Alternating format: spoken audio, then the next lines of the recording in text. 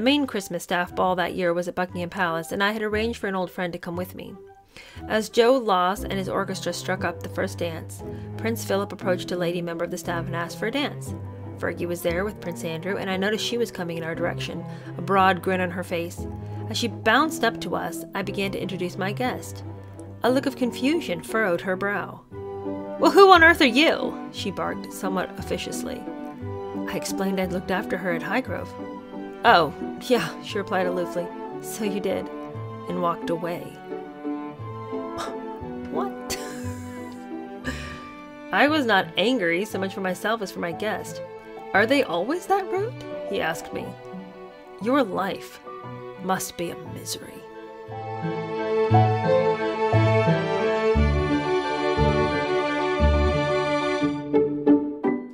Hello, how are you? Welcome to my channel. My name is Cheer Denise, and today we are going to be doing several chapters from The Housekeeper's Diary. Now, these chapters, as always, are chock full of the craziest details that you have never heard, and from a completely different angle than any other book we've read, or possibly any other book you've read before if you haven't had the opportunity to read this one. We have so much to read today that I have to just get straight into it, but I do want to address one thing that came up in the comments last week. If you're one of the people who commented not liking the way Charles was depicted in those chapters, or potentially the way I discussed Charles in those chapters, you're really going to like these next chapters because they really shed a beautiful light on Charles, specifically about the way he parented his boys, how warm and charming and generally lovely he was with his boys, and how much he loved them and how much they knew he loved them back, which is really an important factor too when you consider the fact that Harry wants to tell you that he didn't know if his dad loved him. It's impossible that he didn't know, especially considering several of the scenes we're going to read about today. You will really enjoy these next chapters. They're very, very illuminating. This first chapter we're going to read, it's called The Riding Instructor. It's chapter 8, and it begins this way. It says, "It was a Saturday morning in early January, and after her Christmas break, the princess was in a terrific form. Diana has decided that it's the new year, and New Year knew her. And she has decided that she's going to show up and she's going to be just a delight. And nobody exactly knows what's going on. Nobody knows why she's in such a good mood, but she is in a good mood. And, you know, she's just going to be a ray of sunshine. And the entire household is just breathing a sigh of relief. Like, finally, maybe these people are maturing out of this weird world of drama that they've existed in." The book says that her good friend and former flatmate, Carolyn Bartholomew, godmother to Prince Harry, had just been shown in to find the princess with no shoes on running towards her. William and Harry followed close behind, dressed in their favorite army fatigues. Both were kissed and hugged warmly by Carolyn. Turning to her friend, Diana said, "Now before we get down to the good gossip, guess who else I've invited?" Carolyn looked momentarily blank. "David Waterhouse. You know, the army boy, silly. He should be here just before lunch." Diana was at her most buoyant and excited. It appeared that the Christmas break at Sandringham shortly before had led to some dramatic New Year's resolutions. Top of the list appeared to be a new cheerful attitude to life, and with her mind made up, her good mood was very infectious. A new year, and perhaps a new Diana, I thought, as I went to do a last-minute check of the green room where Carolyn Bartholomew would be staying. Major David Waterhouse arrived shortly before lunch in a silver Audi. William and Harry had obviously met him many times before, and were delighted at having the thick-set, real-life soldier staying for the weekend. David, William explained to his brother, used real guns and killed people. "I don't think so, William," giggled Diana as the group sat down to lunch in the sitting room. Prince Charles was away for the weekend. How convenient. And having popped into Highgrove for a night alone the previous Thursday, like Diana, he seemed more relaxed and contented than I had seen him for many months. He'd slept in Diana's double bed, something he always did when she was not there, and had commented on how good the mattress was. I held my tongue, but I felt like saying that if it was so good, why didn't he sleep there when his wife was at home as well? Carolyn, who'd been to school with Diana, was one of her closest friends, and the two of them seemed inseparable. David, who was obviously a very good friend, was someone Diana relied on and bounced ideas off of.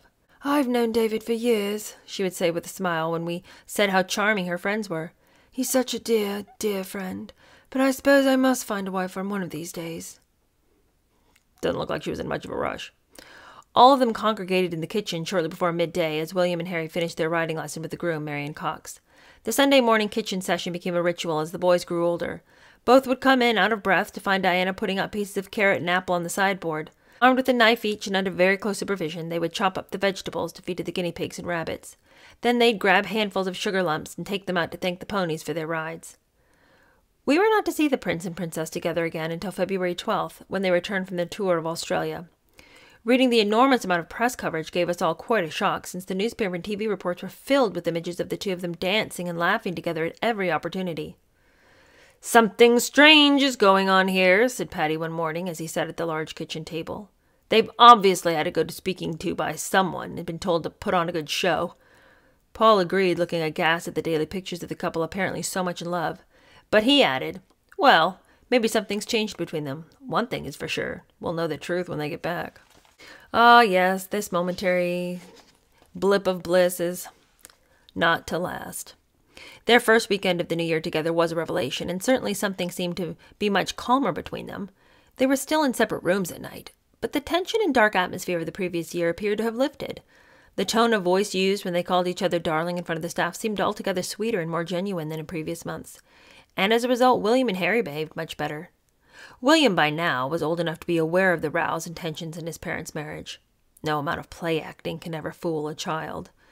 However, as he sat down to breakfast that February morning with Charles and Diana, he must have seen his parents as an altogether closer unit. Charles, who the previous year had sent his elder son back to the nursery for his breakfast after a series of particularly noisy and badly behaved meal times, now cooed softly as William, the wombat, as he dubbed him, accidentally spilt yogurt over his chair. Diana looked anxiously across at her husband as William giggled at the mess and was surprised and pleased at the change in him. That would be different, wouldn't it? If you'd been sort of snapped at and sent upstairs and now suddenly your dad's, okay with it and sort of laughing and just making light of it. What a relief. I've often thought what a gift it is to give to a child when you could be upset with them and you aren't. It's like the surprise of that is such a relief when you're a little kid.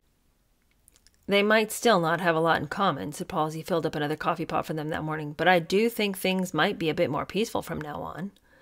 The staff was quite overcome by the sense of domestic bliss, even if the prince and princess spent much of the day apart. Despite his heavy workload, Charles never prevented the boys from going into any of the rooms, and quite often seemed to welcome their intrusion if he was in the middle of some boring paperwork. When he needed absolute peace and quiet, he would ask them to play outside for an hour, and then promise them a game of Big Bad Wolf upstairs later on. This was one of the boys' favorite pastimes. It consisted of Charles standing in the middle of the day nursery floor and trying to prevent them getting past him. Sometimes it got quite rough, with little William and Harry being hurled onto the large sofa at the side, although nobody ever got hurt because of all the cushions.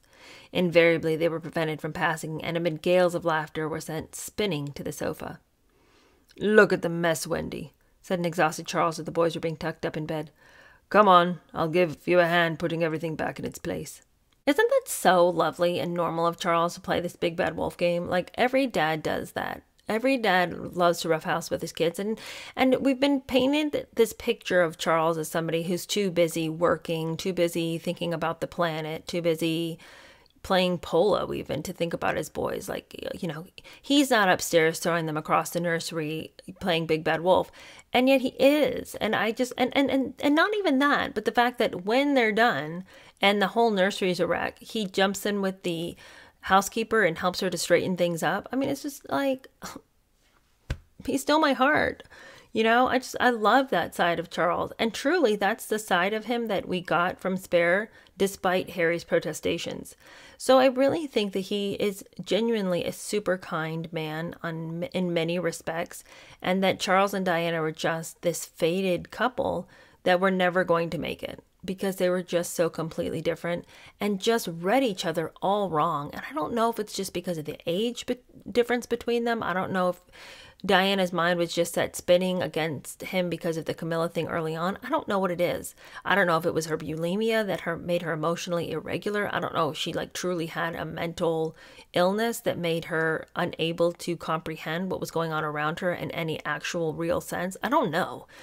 Something happened between them that made her completely unable to read his signals and to read him as a person.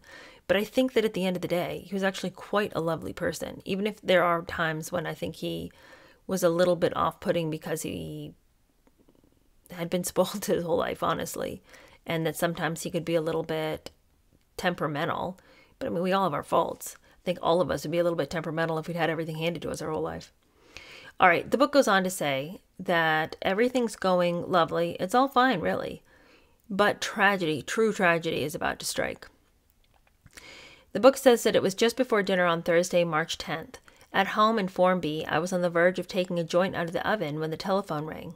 It was Paul, the butler, at Highgrove. "Wendy, thank God I've reached you," he spluttered. "There's been the most terrible accident in Switzerland. The boss and the princess are fine, thank goodness, but Major Hugh Lindsay, you know the equerry, is dead. You'd better get back here as soon as you can." I turned on the evening news and to my horror saw pictures of the avalanche that had come so close to taking the prince's life.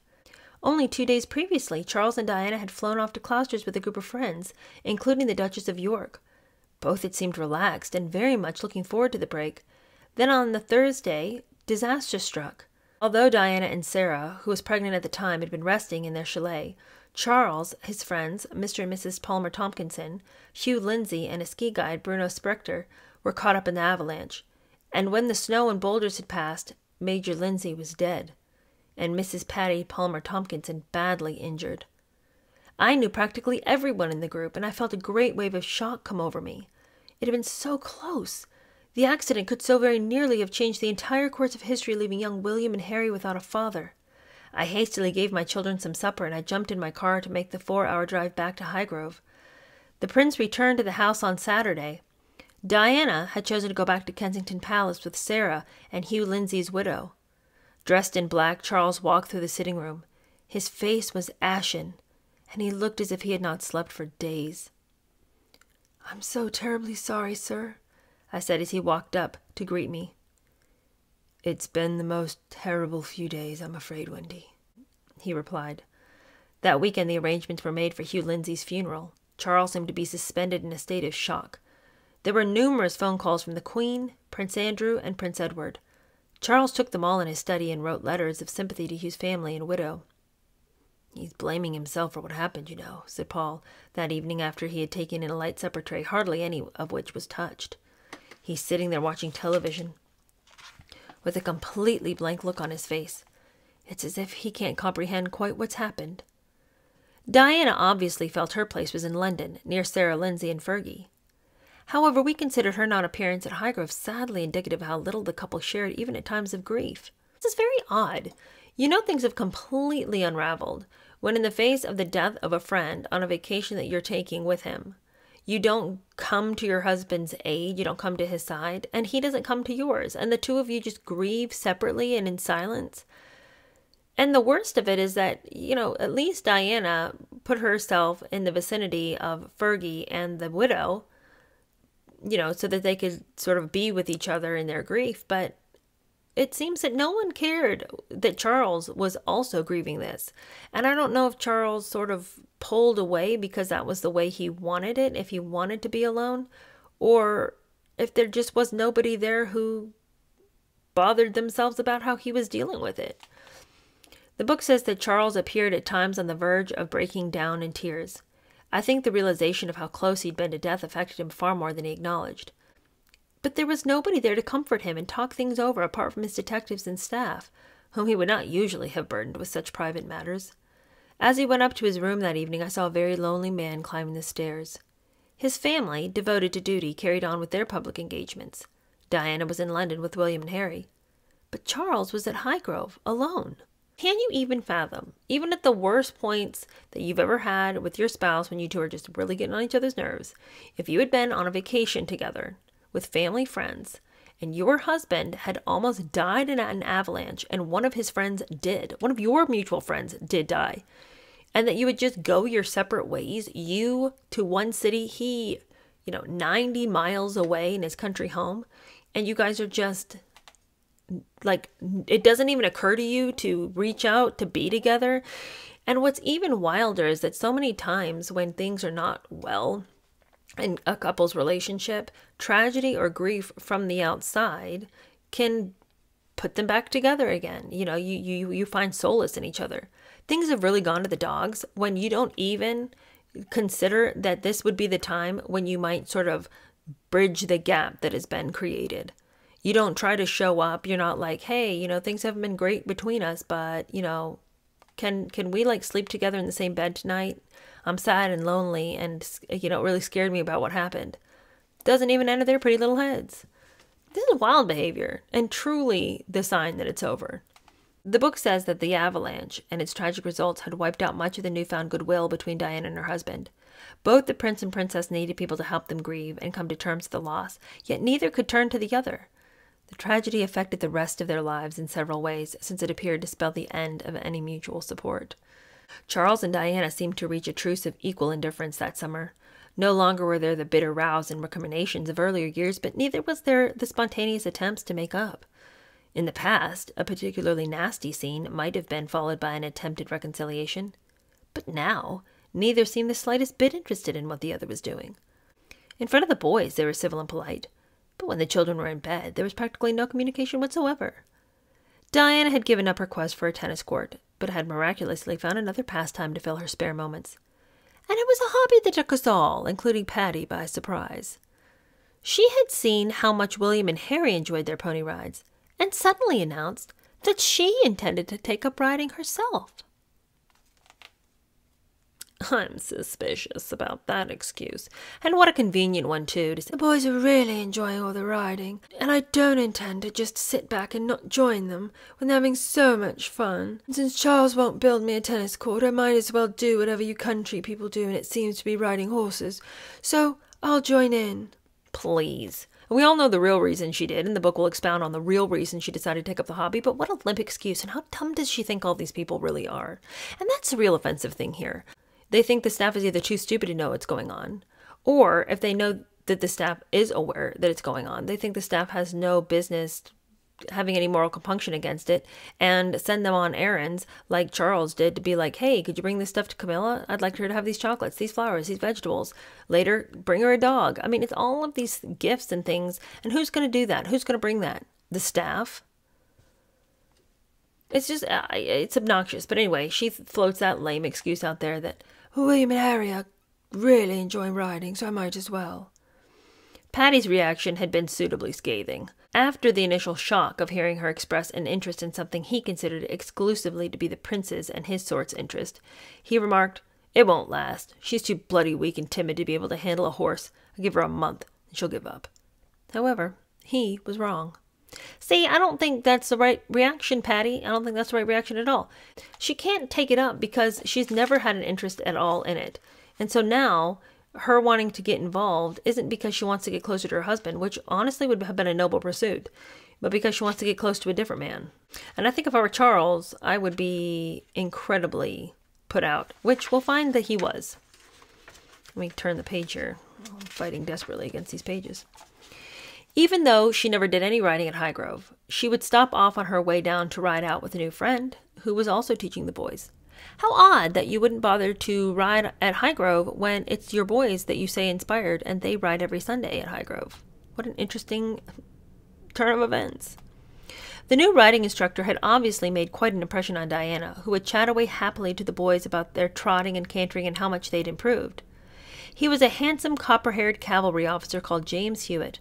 With his perfect manners and easygoing charm, he seemed to be ideal for the young princes. They liked him so much that before long they were asking if he could come and stay at weekends. Diana readily agreed, betraying a warmth and depth of affection between her and the riding instructor that surprised everybody. James' visits were at first sporadic, and he would arrive for the odd night when the prince was away. He joined in happily with the staff's routine, and would often be found chatting with William and Harry in the kitchen as they cut up the food for the rabbits and fed the goldfish. The air of relaxed domesticity between Diana and James should have set alarm bells ringing to anyone with their interests at heart. It was obvious that a mutual infatuation was taking them in very dangerous directions. "Oh, James, you're spoiling them rotten," she giggled as he handed out the tin of royal biscuits to the staff in the kitchen. "Come on outside for a walk, and let them get on with the lunch."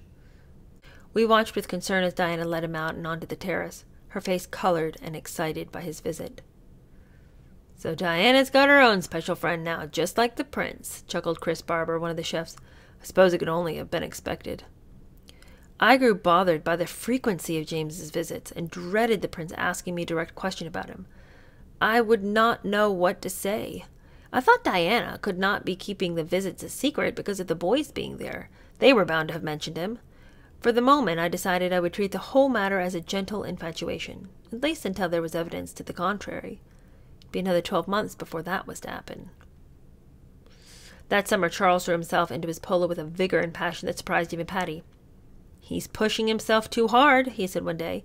"It's as if he feels under pressure to prove his riding skills. I don't know what's got into the man." But we did.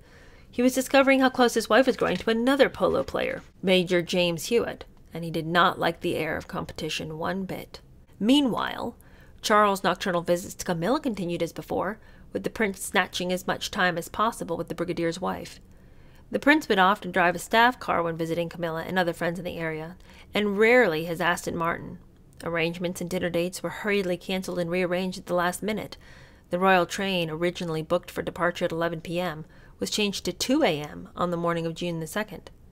"Why does he want the train so late?" I innocently asked when told of the change of plan. "He wants to go out for dinner," said Paul, "and he's going to be out for some time." Interesting. This is the wildest world, and, I have nothing new to add to this whole storyline of the James Hewitt on the one hand with Diana and then Camilla on the other hand with Charles. It's not a world we can understand. It just seems so contrary to obvious happiness that I don't understand why everyone is thrashing around wondering why they're so unhappy. Duh! You're not happy because you're cheating and lying and behaving in dishonest ways. How could you be happy when you're being dishonest? It's completely contrary to a peaceful existence to be living a lie. And I know they've sort of reached this consensus where you do you and I'll do me, but that's not really how, you can't really do that. Because even though Charles knows that he's cheating on Diana with Camilla, he can't help but still recognize that Diana's his wife and that she has eyes for this, James Hewitt.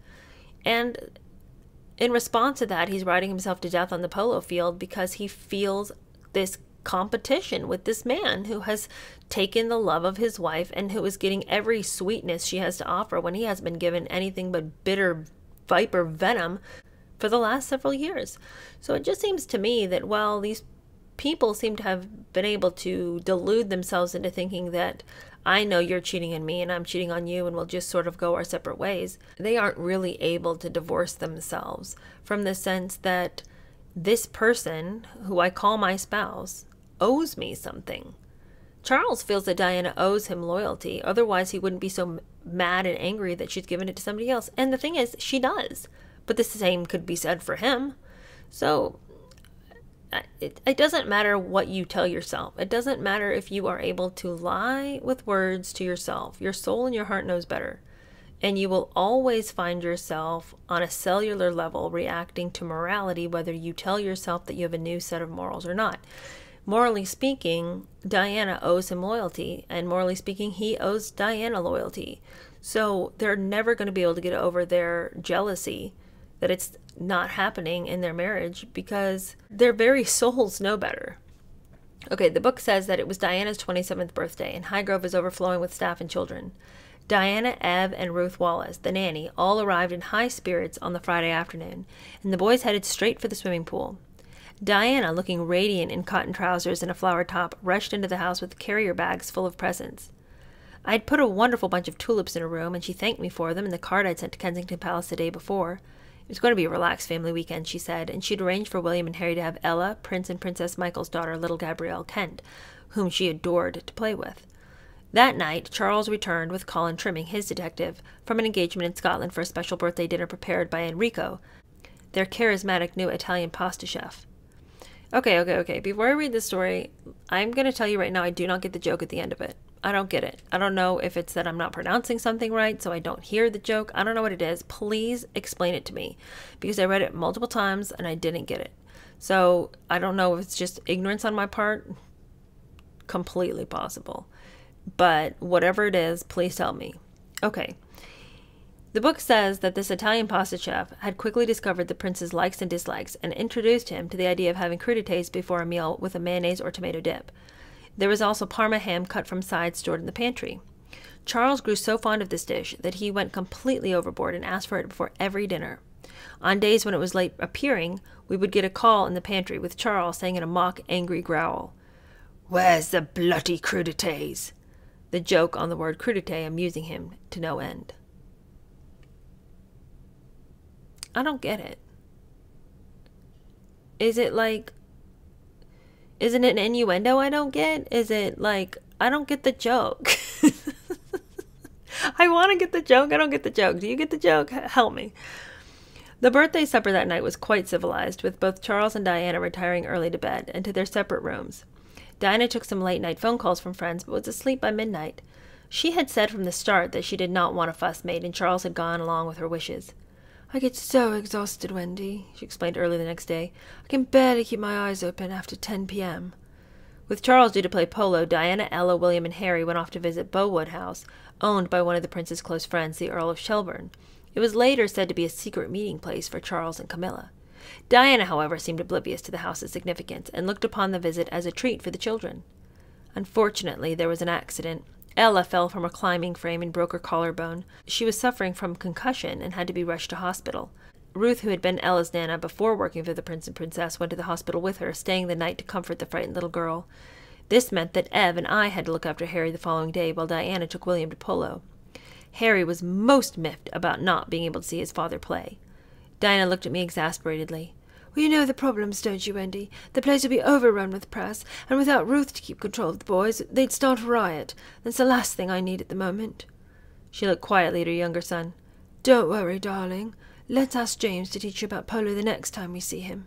Harry looked up and smiled, mirroring the expression on his mother's face. I don't like that. You're literally going to go see your dad play polo. The man knows a thing or two about the sport. He only spends like 95% of his time worrying about it and playing it. And then you have the audacity to tell your son, "I'm sorry I can't go this time, but don't worry. When we see James next, I'll have him tell you all about polo. And he'll teach you all about it, and he'll tell you all the things you want to know, and maybe he can teach you some of the most intricate plays." Or, what about this for a bright idea? You could just ask the kid's dad. What the heck, Diana? Okay, chapter 9, The Dog and the Duchess. It's a short chapter, but let's get into it. We get some really weird stories about what Sarah was up to. She's an oddball, I'm sorry to say. She's not normal, and her behavior since she's become a duchess has just escalated negatively to the extreme. And the disdain that we read dripping from Wendy earlier when she discussed Andrew and Fergie has only heightened. Because now it's not just that Fergie is sort of dumpy and shows up with dirty underwear to be washed by the staff, but now that she's climbed up in the social ladder, she really is going to get that staff hopping for her. But she's just crude. You know, they continue to use this term earthy, but what they really mean is that she has zero social skills, that she is rude and entitled, that she's odd, and that she just sort of stomps through life with no grace whatsoever. Wendy is no great fan. Let's read. Chapter 9. Okay, so the chapter begins by saying, a heavily pregnant redhead stood puffing and out of breath at the front door, her cheeks covered in beads of sweat. "Hiya!" boomed Fergie, brushing past Paul and walking into the sitting room. "Is the prince around?" Behind her walked her lady-in-waiting, Helen Hughes, her head slightly bowed as she struggled under the weight of several overnight bags. Unlike her friendship with Diana, which was beginning to cool, Sarah's relationship with Charles seemed to be growing closer by the week. She'd ring up and ask his advice on the most trifling of things, ranging from polo matters to which charity she should try to become involved with. "Get us some tea, will you?" she called, of no one in particular, when told the prince was due back at 6 p.m. "Helen and I are gasping for a cup." Paul and I exchanged worried glances. We were both envisioning a busy stay. Since her marriage to Andrew, Sarah Ferguson had changed no end, from a rather frumpy Sloane into a very demanding young madam. I looked at her brand new, smart, very expensive luggage and smiled at the contrast with the battered old plastic suitcases she had had before her marriage. She was obviously loving every moment of her newfound importance as a duchess and was going to be a stickler for detail. "That woman," said Paul through gritted teeth as we narrowly missed kicking Bendix, Sarah's dog, on our way through to the kitchen to prepare the tea tray.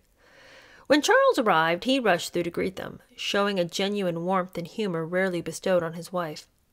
"Charles!" shrieked Sarah as he walked through the door. "How brilliant to see you!" That evening, the prince, the duchess, and her lady-in-waiting all ate together in the sitting room. Diana was away and not due for another 48 hours. The sound of laughter rang through Highgrove. Though heavily pregnant with her elder daughter Beatrice, Sarah was still in fine form and cracking raucous jokes at everyone's expense until well past 11 p.m. All right. If you'll notice, I've given Sarah a very annoying American accent, but that's because I feel that she takes up those characteristics. And I would like you to just take a deep breath for a minute because we're going to read an odd story.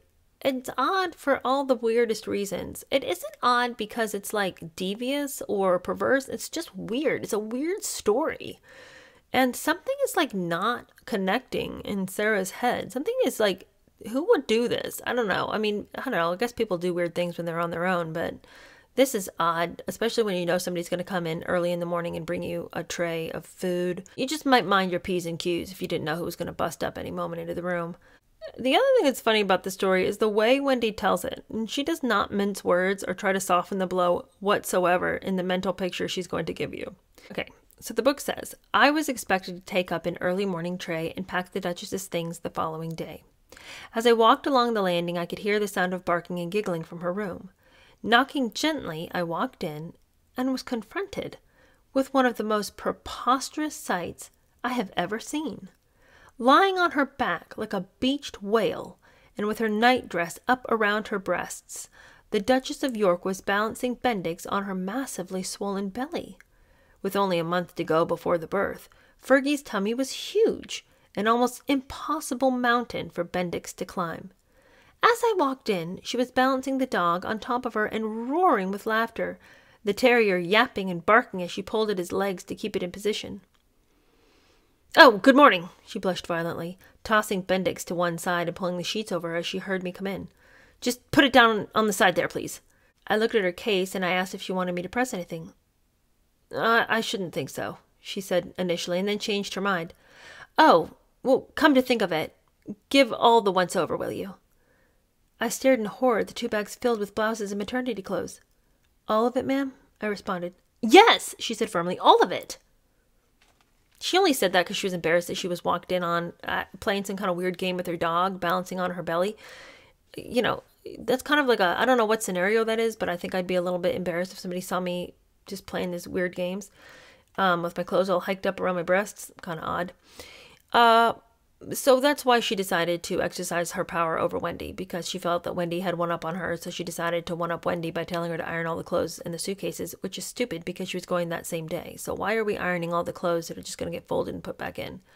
I don't know, but Sarah has many a power play that she likes to use. The book goes on to say that Fergie, by now dressed in an exquisitely ironed maternity suit, spoke quietly and confidentially with the prince for a few minutes before joining Helen in the car. "It'll be all right. I know it will, Charles," she said softly as they stood alone together. "These things just take time." Then with a kiss and a curt "bye" to Paul and me, she waddled to the car and drove away. The next day, Diana arrived very late, with no nanny or dresser. Charles had already gone to bed and was up and off to polo before Diana surfaced at breakfast. Neither spoke to the other that weekend, since Harry and his mother were in bed whenever Charles eventually returned. On Sunday, Diana went back to London in tears, her face hidden by a baseball cap brim.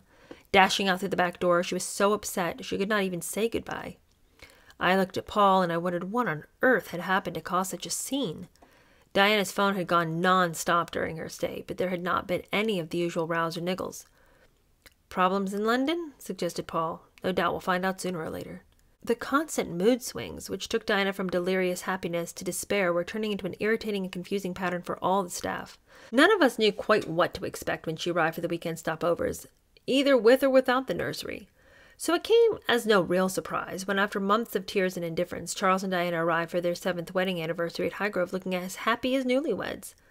I'd filled the rooms with cut flowers, and both the prince and princess seemed overwhelmed by their scents and colors. "How romantic Charles look," said Diana as she pointed to an enormous bunch of wild roses on the piano in the hall. That weekend, Charles and Diana and their son sat together at mealtimes and relaxed by the pool during the hot summer afternoons. They were a picture of domestic contentment, lounging around in swimsuits and toweling robes and ringing through for jugs of lemon refresher. and as always, their mood was infectious. Charles and Diana actually chased each other around the pool at one stage, both ending up falling in, to the delight of William and Harry. The boys were due to stay with us for a week, and spent the days running around in shorts, swimming and riding, and firing their water pistols at anyone who came within range. Both were brimming with excitement about the holidays in Majorca, and spent hours discussing what they were going to do there when they arrived. With the royals away most of the summer, either in Spain or up in Scotland, Paul and I set about giving Highgrove an annual clean. As in previous years, it was Charles who made chief overnight stays to check on the operation, taking a delight in even the most minor altercations and subtle changes of paint. New mobile telephones were delivered from the palace, along with instructions that, in the light of the various taped conversation scandals, now seem extremely ironic.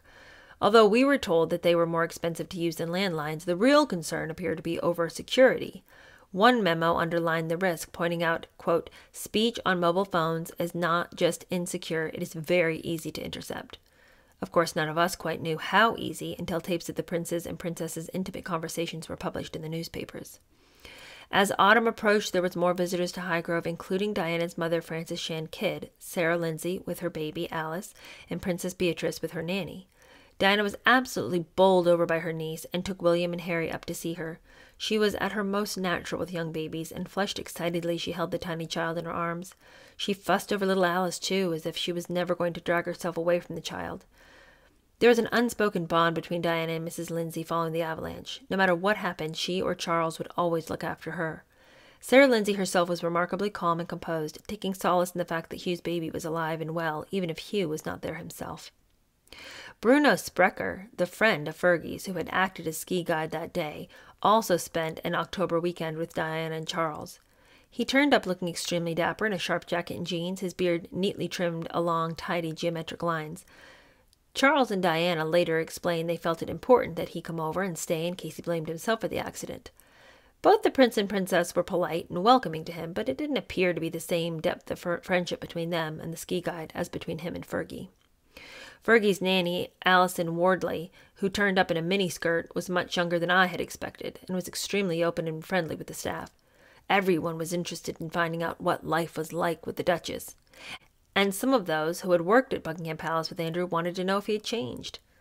Alison expertly fielded the personal questions, but her observation that Fergie, quote, could be really quite difficult, like anyone, appeared to be the tip of the iceberg.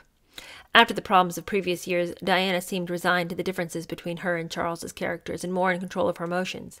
She appeared more mature and confident than I had ever seen her before, and single-minded about what she wanted out of life. They did not sleep together, at least not at Highgrove, but seemed to have come to terms with their lot.